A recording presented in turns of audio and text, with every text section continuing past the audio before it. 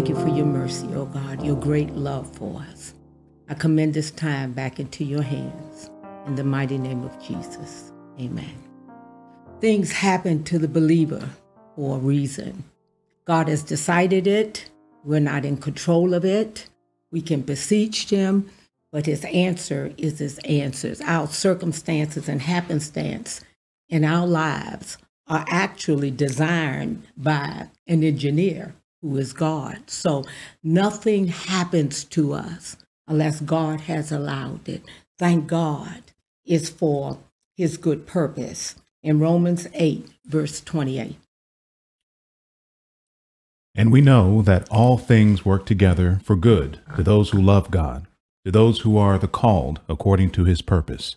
All things work together. That's a hard thing for us to accept, that all things work together for good. But the criteria that gives us hope is that we love God and we know that we are called. In Hebrews 11, verse 33 through 34.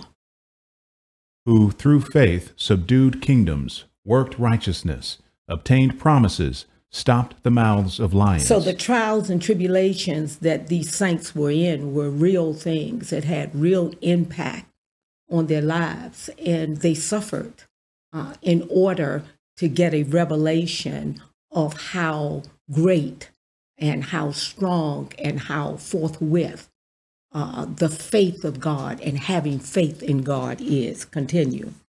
Quenched the violence of fire, escaped the edge of the sword, out of weakness were made strong. Out of weakness was made strong. So these trials, these tribulations, these things that happen upon us have a divine purpose. And one of the purposes is that this weakness, whatever it is that we happen to have in our life, will be made strong. Became valiant in battle, turned to flight the armies of the aliens. So you get the picture, the idea that these things that happen to the believer, and to that extent, you are or have to be a believer, to hang tough, to stay in there, to be convinced that at the end, God will work this all together for good. And that's our hope. And it's a living hope where people that don't believe, they may go into mental, physical, spiritual depression of some kind or another.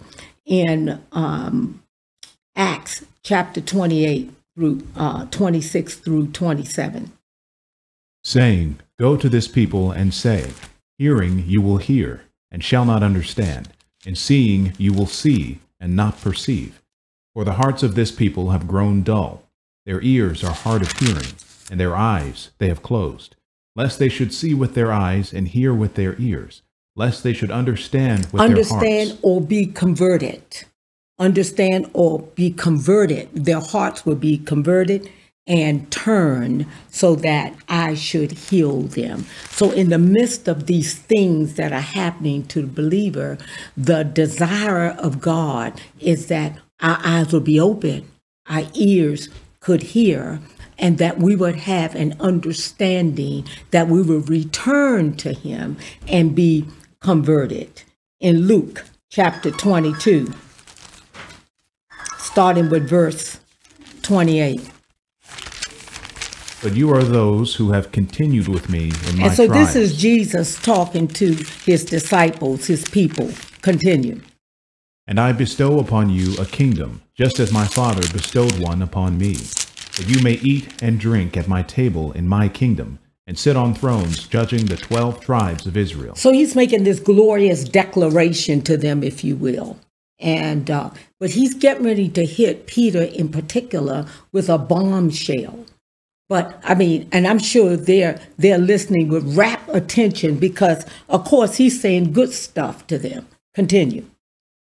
And the Lord said, Simon, Simon, indeed Satan has Now this asked is for in the you. midst of this declaration of glory. He says, he turns to Simon and says, Simon, Simon, indeed Satan has what? Asked for you. I mean, that's not an invitation, obviously, no one wants to get, and certainly not answer, that Satan has asked for you. Continue. That he may sift you as wheat. That he might sift you as wheat. Continue. But I have prayed for you, that your faith should not fail. And when you have returned to me, strengthen your brethren. Here it is. He's in the midst of telling them things that are too glorious for us to even understand. And then he turns to Peter and says to him, Satan wants you. That is the test that every believer has to go through. They have to face the enemy. The enemy has to test you, because all of these Bible studies and lessons is all to a future date, and maybe even a present date today in some people's lives, where they have to face the tester. I mean, that's not something we as Christians look forward to, because we talk a good game. But the reality is there is an apprehension, there is a fear that the enemy will come at some point. And it could be a little test. It doesn't have to be a ginormous test, but it's a test nonetheless. And it might be a test, and that's the only test you get. For example, with Job, the scripture doesn't say of any test that he got after that ordeal. Or it might be a small test, or it might be a series of tests. But at some point, the enemy will challenge us. We went on vacation this week, my whole family. And of course, you're planning for this thing for weeks on end and those kinds of things. And you want everything to be perfect. But we don't live in a perfect world. And if we happen to have a perfect vacation, you better get on your knees quickly and thank God. But because things happen, and there's a reason why things happen, at least for the believer. But in any event, we go down there in the second, and everything wasn't fine even going down there. We had one family that the children got sick, and when that happens, it's like everything comes to a full streaking halt. And so a family got sick, and there was in-house fighting. Here we are going on vacation, but you already know the fight is on about whatever, different things that go on in families. So anyway, we get down there, and the second morning of that, early in the morning, we receive a phone call that we have an incident at the house, and we're 6 hours away. And so what to do? And so thank God, we called this particular couple that's been with us for over 30-something years, over 35 years, I think. And thank God their phone was on, number one. So anyway, they had to come down to the house. They live in the neighborhood, and they came down to the house, and they had to make sure that everything was okay as much as they could. And that went on for hours because of the nature of the incident. And so what to do? Whether you come home, because it was serious, whether you come home, whether you don't. And so we commended it. We prayed and commended it over to the Lord. We felt that it would be okay until we got back home. And then we had to have someone house sit for those days because of the nature of the incident that happened. And, you're saying, why is this happening? It is. We're going on vacation. We're at vacation. This thing is going on. That thing is going on. And the other thing is going on. But things do happen to the believer, and there's reasons for it. And already we're seeing that there was reasons for what happened. But there's a sifting process that take place that would happen in Peter's life and it happens in our lives as well. And the sifting process, or this threshing, God will allow the enemy, Satan, to try us. God uses the process to expose our weaknesses, our pride, self-righteousness, our anger, hurt, disappointment, deception, hypocrisy, lawlessness, hatred, lust. You get it. So these things, the sifting, where God allows, if you will, sifting is like the wind blows and it separates something that's edible in the natural from something that's not edible. Same thing happens spiritually. God allows the winds of storms to happen in our life to separate the thing that does not belong there, and he keeps the things that does. And so this process of sifting is so that these things can be examined by the light of truth. So things that happen in our life, whether they major or minor, is for purpose. It's because God is in control and we're not.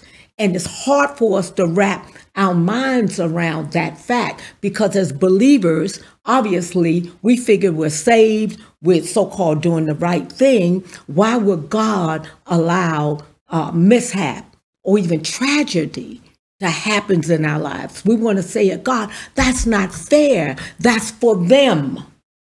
And it's not for us. So going back to, let's go to Psalms 51. So David, when he fell into sin with Bathsheba, God allowed a sifting process to take place in his life. Even though this man had a heart after God's heart, you would think God wouldn't allow anything, if you will, bad to happen in his life. God would cover it up. God would make it go away. No, God actually brought the test and the tester to him. In Psalms 51, starting with verse 1 through 6. To the chief musician, a psalm of David, when Nathan the prophet went to him after he had gone in to Bathsheba.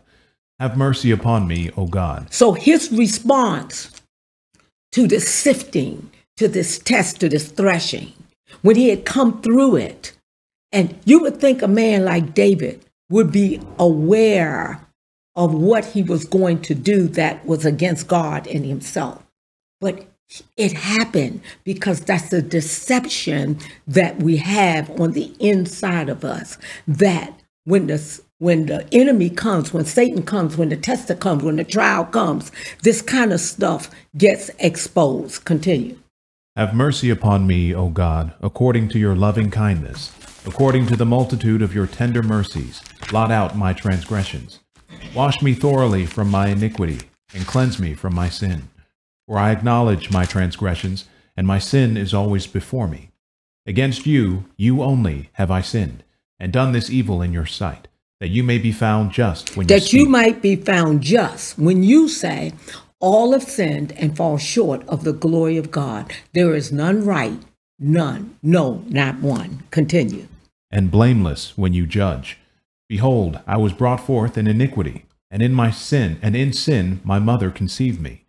Behold, you desire truth in the inward parts, and in the hidden part you will make me to know wisdom. You desire truth. This light that comes from truth has to be in the inward parts in order for us to be in the kind of relationship where all of this is working together for good, for those that love God and are called according to his purpose. And as I said, the purpose of sifting wheat or any grain in the natural is to release the inedible chaff from the edible. In Matthew chapter 3, verse 11 through 12. I indeed baptize you with water unto repentance, but he who is coming after me is mightier than I, whose sandals I am not worthy to carry. He will baptize you with the Holy Spirit and fire. His winnowing fan is in his hand, and he will thoroughly clean out his threshing floor, and gather his wheat into the barn, but he will burn up the chaff with unquenchable fire. And Matthew 13, verse 24 to 30. Another parable he put forth to them, saying, The kingdom of heaven is like a man who sowed good seed in his field.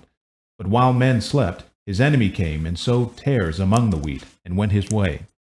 But when the grain had sprouted and produced a crop, then the tares also appeared. So the servants of the owner came and said to him, Sir, did you not sow good seed in your field? How then does it have tares? He said to them, An enemy has done this. The servants said to him, Do you want us to go and gather them up? But he said, No, lest while you gather up the tares, you also uproot the wheat with them. Let both grow together until the harvest, and at the time of harvest I will say to the reapers, First gather together the tares and bind them in bundles to burn them, but gather the wheat into my barn. There's a difference. Even though they look alike, there's such a difference between a wheat and a tare. And God knows, and people around you will come to know exactly what you are, whether you're a wheat or a tare. And back to Luke 22. So this whole thing with Satan asking, Luke 22, verse 31, asking for Peter. I'm sure Peter didn't know how to react to that, didn't know what to say. But he said something in verse 33, but he said to him, Lord, I am ready to go with you, both to prison and to death. He had no clue, none at all, what was about to happen to him. But Jesus was trying to warn him. He said, Satan has asked for you. It's your time. It's your place. It's your destiny to go through the things that you have gone through in your life and that you will go through in your life. It's the same with me. And the Lord says he's asked for you. And God is the one that gives Satan permission to test us. And I don't like saying this. I don't even want to say it, but it's true that you're asked for. 1 Peter chapter 5, verse 8 through 10. Be sober, be vigilant, because your adversary the devil walks about like a roaring lion, seeking whom he may devour. Resist him, steadfast in the faith. He's seeking who he may devour. That's his job. To seek the ones, the tares. They eat them up if he can get a hold of them. But he's also more precious than tares, obviously, is wheat. And so we have to be vigilant, knowing that when something happens, to examine it, to see where it's coming from. Why is this happening? We may be able to find out the answer immediately, we may not. But it's always in the back of my mind, because God is a God of order. And I know nothing can happen for my life and those that are attached to me unless God is going to bring forth good. I know this, because if you don't know this, you're going to raise the fists. It can't be helped. It's in us. Or we will hide the fists. And then at some point, it will come out and we will raise it to God and say, how dare you? I am good. I was righteous. I thought that was for them people, because he makes his sun shine on the just and unjust, and he makes it rain on the good and the evil alike.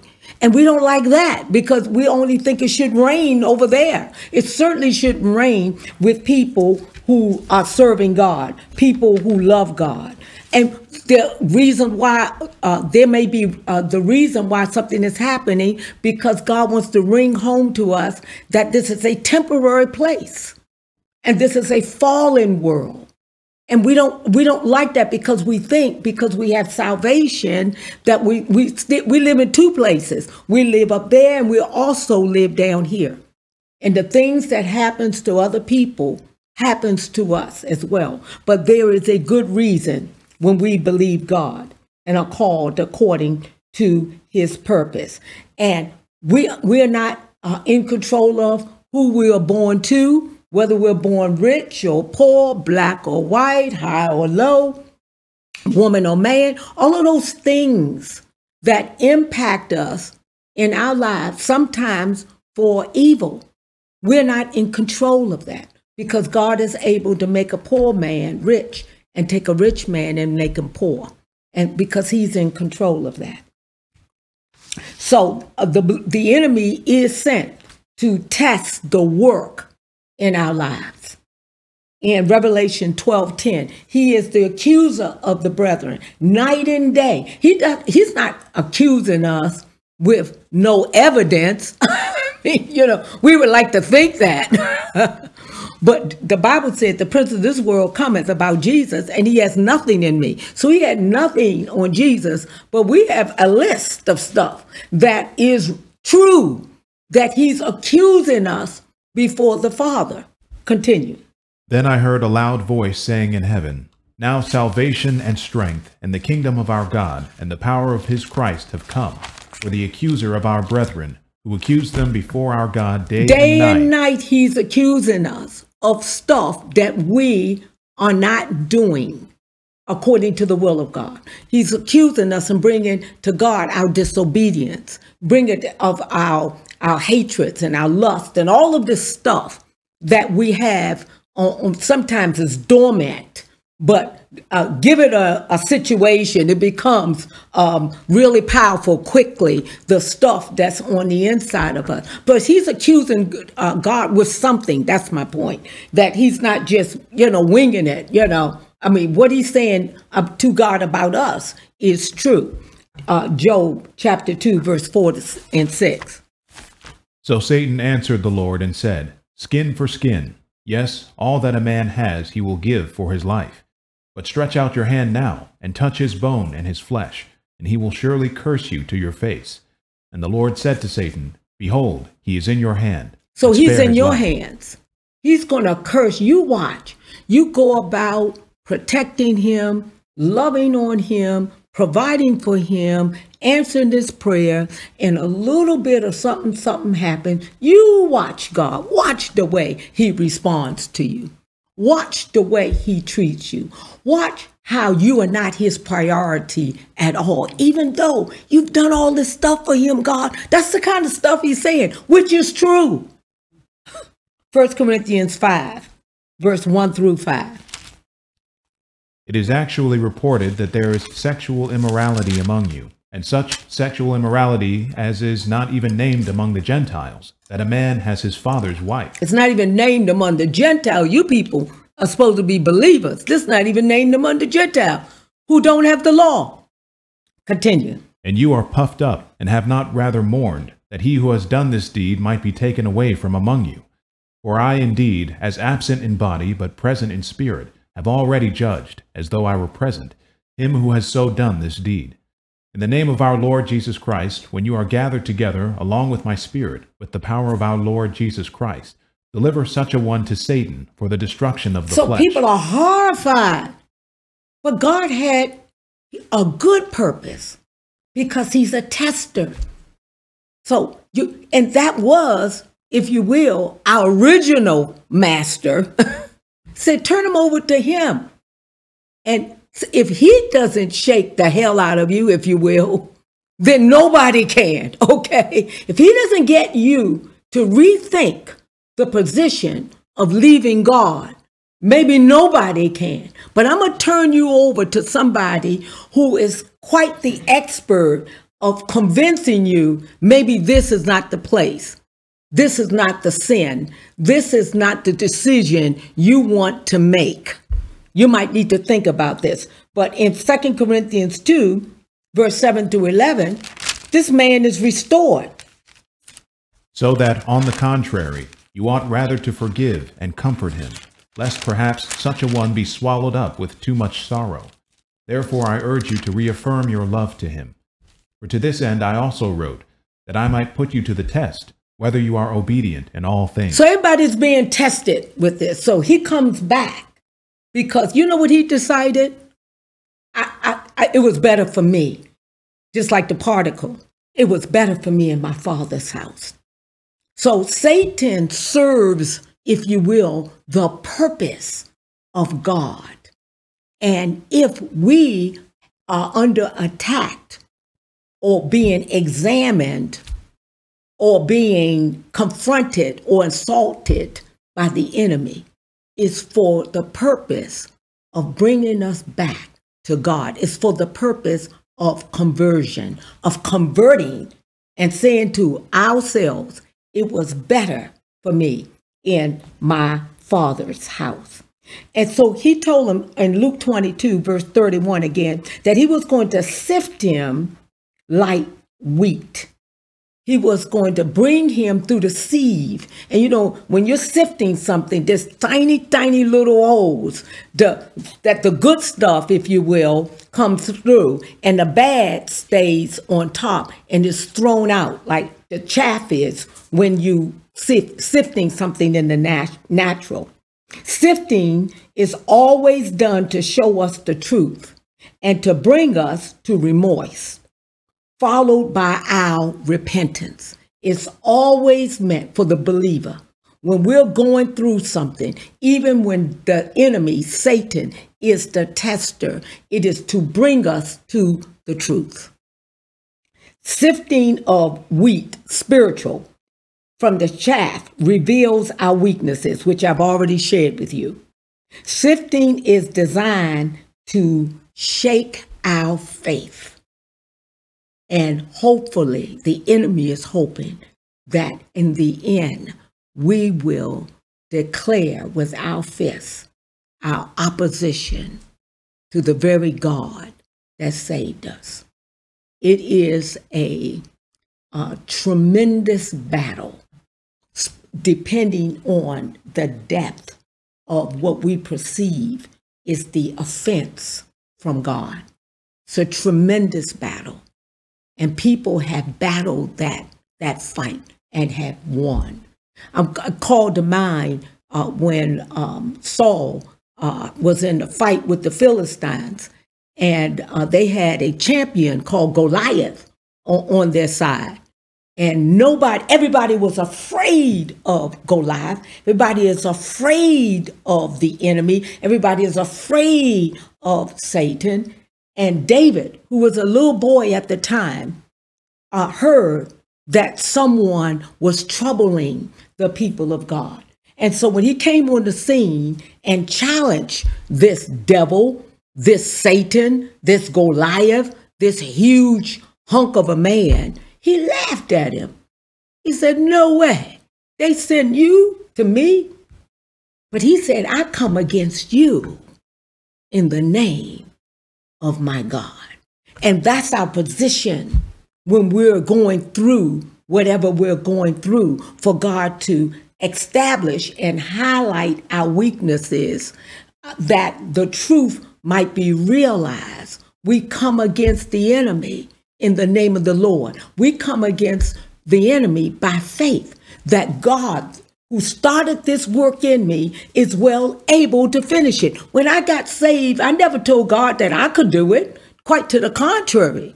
In the beginning, I doubted if he could, but he convinced me over time that he was well able to finish this work that he started in me and in you.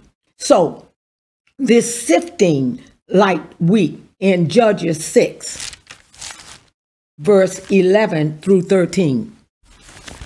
Now the angel of the Lord came and sat under the terebinth tree, which was in Ophrah, which belonged to Joash the Abizarite, while his son Gideon threshed wheat in the winepress. So he's threshing wheat, but God is getting ready to sift some things in Gideon's life. Continue. In order to hide it from the Midianites. And the angel of the Lord appeared to him and said to him, "The Lord is with you, you mighty man of valor." Gideon said to him, "O my Lord, if the Lord is with us, why then has all this happened to us?" See, that's it. Why is all this happening to us if the Lord is with us? So that was his position. Why is this going on? Continue. And where are all his miracles, which our fathers told us about? So what happened to all the miracles? You remember when you used to do miracle after miracle? I mean, what are you doing? There's a stalemate here. You don't do miracles anymore? Continue. Saying, "Did not the Lord bring us up from Egypt? But now the Lord has forsaken us and delivered us into the hands of the Midianites." So when we're going through, when we're being tested by the enemy, when we're being tested by life, we're being tested by our circumstances, our attitude of heart initially is, where are you? Why is this happening?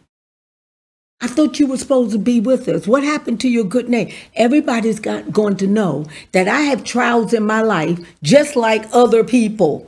And Lord, that can't be good because the other people are denying you. And I'm the one that's for you. How is it that I'm having the same trials and tribulations and temptations and the enemy is after me like that? Something is not right about this. Something is not fair. And that's our attitude of heart until we get converted. That we understand no matter what, God is with us. It's a lifelong experience. It's not something that you learn and that's the end of it. It continues on and on. And the enemy hopes that we are wore out. There's a scripture in Revelation that says during the tribulation, they wore out the saints. So that whole weary, just getting weary from battling the forces of life. And sometimes Satan himself, as the young people might say, it's a lot. In Judges 7, verse 4 through 5. So God has to teach him not only to thresh, I'm talking about Gilean wheat, but this is just one example, and I'm going past the fact. But to thresh let's read, and then I'll get it. Judges 7, 4 to 5. But the Lord said to Gideon, the people are still too many. Bring them down to the water, and I will test them for you there. He had to thresh or sift experiences. He had to learn through the process of sifting to know what to look for, what not to look for, how to, if you will, disciple wisdom and strategy and those kinds of things. Continue. Then it will be that of whom I say to you, this one shall go with you, the same shall go with you. He said there's too many. Continue. And of whomever I say to you, this one shall not go with you, the same shall not go. So he brought the people down to the water. And the Lord said to Gideon, everyone who laps from the water with his tongue, as a dog laps, you shall set apart by himself. Likewise, everyone who gets down on his knees to drink. So the whole idea is he was threshing wheat, but he was going to learn to thresh or sift the understanding of how to proceed in his attack against their enemies. So God will bring us through these experiences so he can show us who's on the Lord's side, who is standing with you. And he will also show you the tares that are in your midst. People that say they for you, but they're not for you. In fact, they work for the very tester that's testing you. In 1 Chronicles 21, starting with verse 1. Now Satan stood up against Israel and moved David to number Israel. So he moved David. Here it is, a man after God's own heart. He was doing something that even his general told him, you can't do that.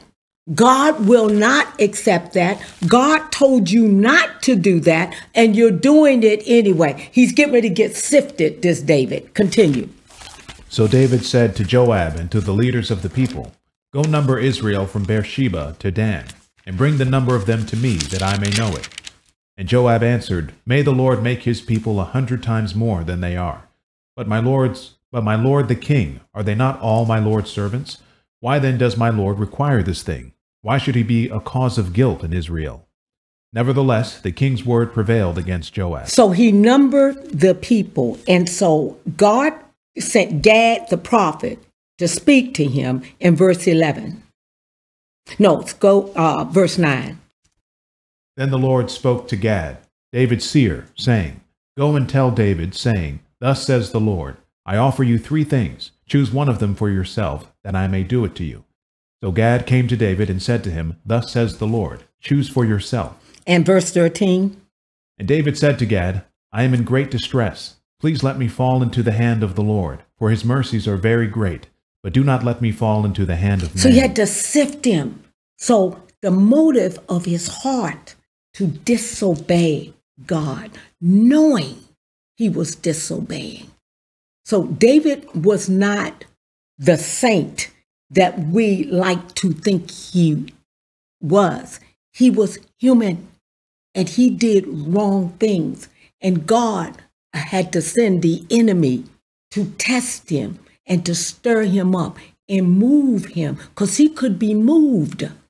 It is of the Lord's mercy that we are not consumed, because his compassion faileth not. Any of us can be moved against God. It's his mercy. And this scripture is going to go on, the initial one I started out with, and I'm going to tell you why that we don't do even worse things, or that the thing that we're doing, it's not our undoing, because somebody is praying for us night and day that we don't fail. That's why we can go to this intercessor. And so David, you can read the story for yourself, because I have to move on, about how he repented, because that conversion led to him confessing and repenting again. And he would have other episodes in his life where the enemy would move him, or his desire of his heart, that of his flesh, would move him against God. And all of those things in life, God will come and sift us like wheat. And 1 John, you can go back to Luke 22 just to read the part that I prayed for you. But I have prayed for you. So he told Peter, Jesus speaking to Peter, I have prayed for you. In 1 John 2, verse 1 through 2. My little children, these things I write to you, so that you may not sin. And if anyone sins, we have an advocate with the Father, Jesus Christ, the righteous. So he is our advocate. So here it is, the enemy standing, accusing us before God the Father night and day. And Jesus is on the other side, telling God that he will finish the work by his Spirit in us that he started.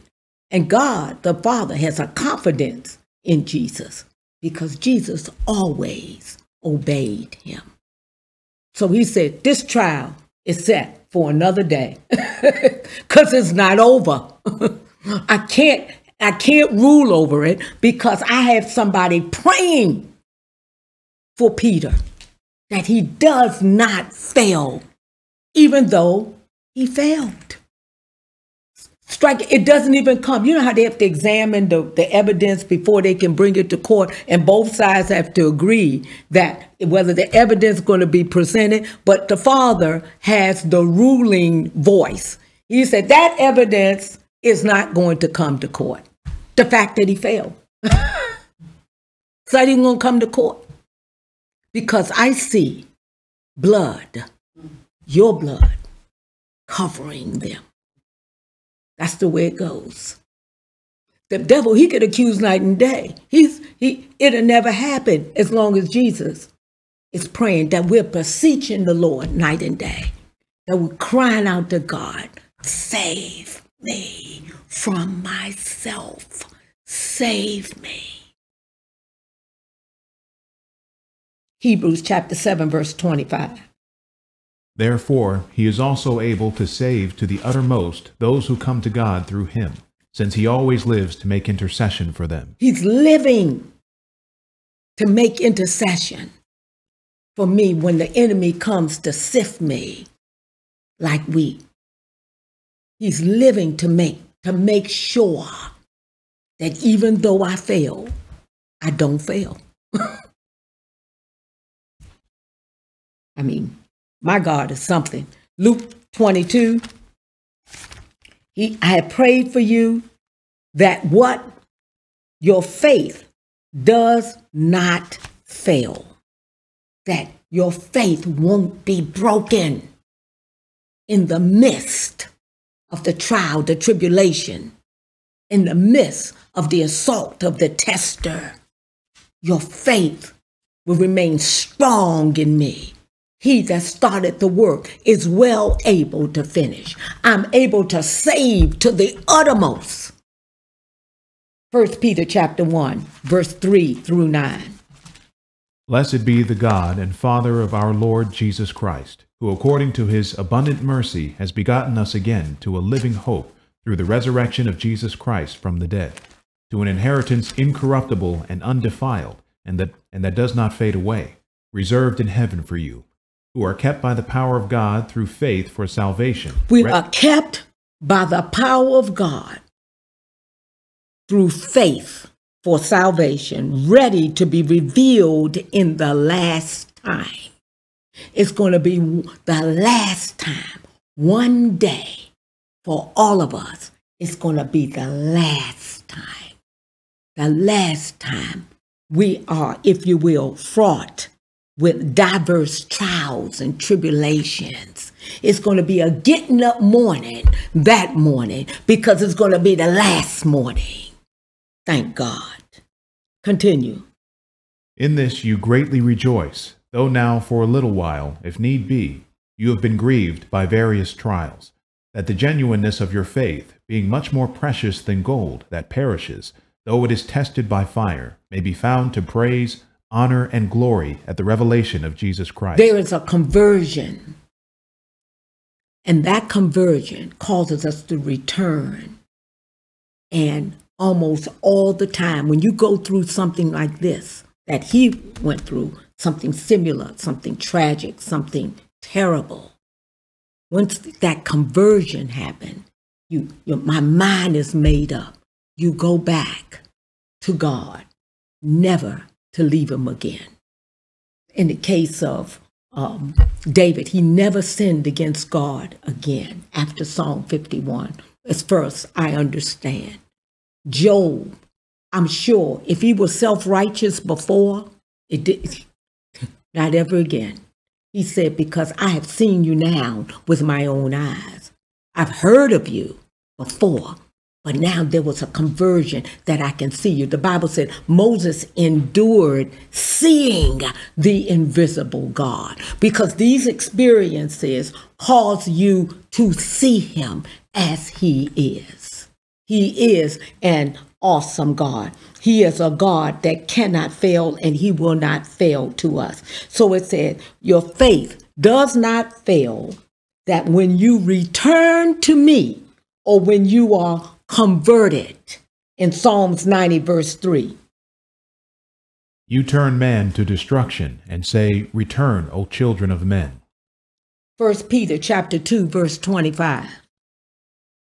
For you were like sheep going astray, but have now returned to the shepherd and overseer of your souls. Return to me. That's what the Lord was telling Peter. He said, your faith, I'm praying that your faith don't fail, and when it's all over, come back to me. Return to me. Convert. Stay with me. No matter what's going on, don't leave me. No matter how it hurt, no matter how painful it is, no matter how sad it is, how grieved you are, how disappointed you are, don't leave me. And when you don't leave me and you stay with me, I have a job, I have a call on your life. I have a position or purpose for you to undertake. Strengthen your brethren.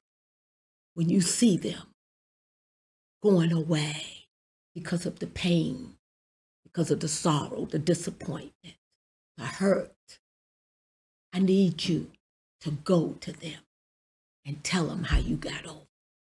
I need for you to share your experience, that even after all you did and the rooster crowed, the Lord looked at you and you saw that he still loved you. You saw that he still believed in you. You wept. You howled bitterly. And you thought you would never see him again. That he would never come back and ask you to do anything. But he did one day. You saw him on the shoreline. And he had got fish, made breakfast. He sat you down because he told you that he was praying for you. He said, Peter, do you love me? Do this. Peter, do you love me? Do this. Peter, do you love me? You know all things, God. You know I can't stand unless you hold me up. You know this, and I know this now. See, I've been converted. Understand the sword won't do it. Understand that if I do miracles, that won't do it. It won't keep me. I can heal somebody, but who's going to heal me? Strengthen your brethren. Galatians 6, 1 through 4. Brethren, if a man is overtaken in any trespass, you who are spiritual, restore such a one in a spirit of gentleness, considering yourself, lest you also be tempted. Bear one another's burdens, and so fulfill the law of Christ. For if anyone thinks himself to be something, when he is nothing, he deceives himself. But let each one examine his own work, and then he will have rejoicing in himself alone, and not in another. For each one shall bear his own load. Strengthen your brethren. No longer will you judge and criticize and analyze other people's walk, other people handling of their particular situation. Because now you've been converted. You know now. You know the sufferings that can bring you down. You know the depression that can cover your mind. You know now, Peter. Strengthen your brethren. And Romans 14, 1 through 4. Who are you to judge another's servant? To his own master he stands or falls. Indeed, he will be made to stand, for God is able to make him stand. One person esteems one day above another, another esteems every day alike. Let each be fully convinced in his own mind. Who are you? Who am I? Because God is able to make the person that you think won't make it, God is able to turn them around. So that's why you have to pray like Jesus prayed, that his faith or that person's faith won't fail, because God is able to make him stand. In 1 Corinthians 2:16.